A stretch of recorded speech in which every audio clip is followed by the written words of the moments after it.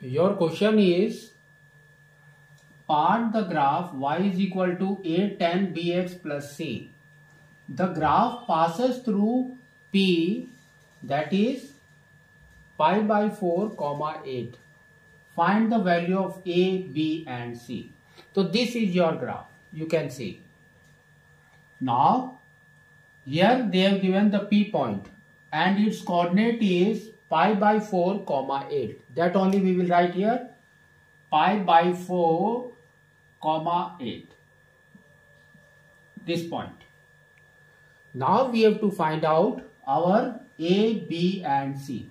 Just we will write what they have given here. That is your y is equal to A tan bx plus c. Now if you see this, we know that tan 0 is 0.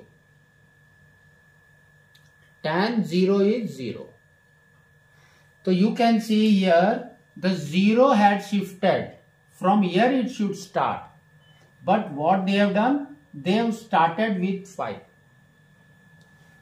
They have started with 5. And if you see every value, here pi by 4, pi by 2. Pi by 2 is infinity, it's gone to infinity also. And from here again it started and again it goes to infinity at 270 degrees. It's true. But if you shift this 5 from there to here, it is your tan x only. Therefore, we can say we have not shifted our angle. So we will get what? You can see this is your angle. So we have not shifted. That means B is your 1. So now we can say tan 1x. We have not shifted. Now see this. Next comes what? Tan 45.